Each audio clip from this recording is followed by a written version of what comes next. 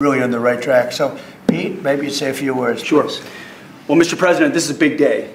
This is a big day for our warfighters. This is a big day for our country, a big day in the world. The name of this program is the Next Generation of Air Dominance. And Mr. President, because of your leadership, your clarity, America is going to have generations in the future of air dominance because of this sixth generation fighter.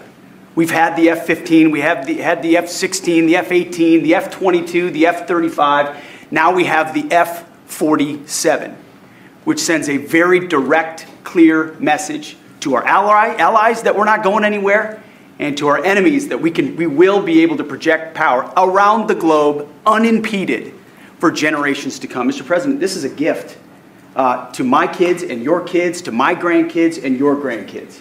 This is a historic investment in the American military, in the American industrial base, in American industry that will help revive the warrior ethos inside our military, which we're doing, rebuild our military, which the previous administration did not do, by the way, Mr. President. They paused this program and were prepared to potentially scrap it.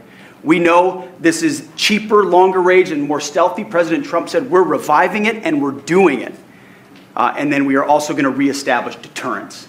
Under the previous administration, we looked like fools. Not anymore. President Trump has reestablished American leadership. The F-47 is part of it. And Mr. President, thank you for having the courage to do it and leading the way for all our warfighters. Thank you very much, Pete.